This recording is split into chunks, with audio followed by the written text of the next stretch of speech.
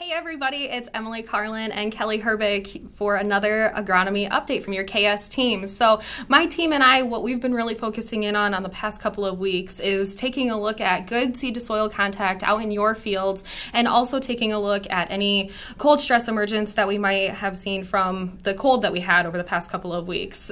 Kelly, what's the next thing that we need to be focusing in on as we get through the next part of the season? Yeah, so we'll continue to evaluate stands, look at anything from wireworm, white grub, seed core maggot we'll still probably see some pressure on. But one of the items that we're focused in on now is black cutworm. We're seeing some high trap counts from the University of Minnesota and University of Wisconsin being reported.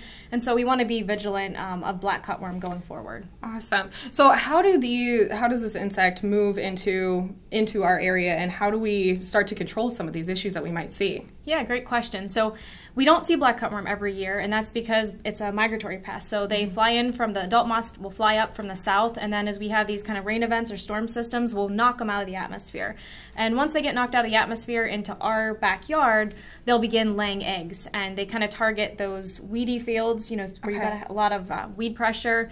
Soybean residue is very attractive to the adult moths, and winter annuals is where they'll lay their eggs. So I really like to keep an eye on the no-till fields especially. Okay. But they'll lay their eggs, and then shortly thereafter the eggs will hatch. They'll begin feeding on the weeds, and eventually we'll move into the corn crop and begin cutting. Okay. So when I look at where we're at with GDU accumulation, we are probably anticipating a cut date in central Wisconsin, central Minnesota to be about the 23rd. Okay. And then looking at the northern area to be a little, just following that around the 26th is when we'll anticipate them cutting corn. Okay, so as we talk about any protection that we can have for this insect or for this pest, what do we protect ourselves against, and how do we use our hybrids to help with any of the pressure that we might see?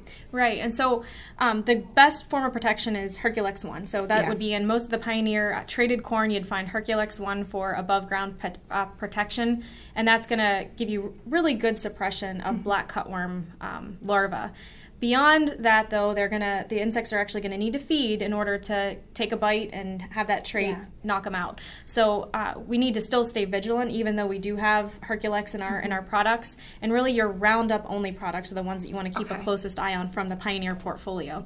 Beyond that, our newest products are going to be protected with Lumivia seed treatment, which is going to give us maybe a little broader spectrum control on some of those other pests that we discussed, and really is going to be solid on black cutworm.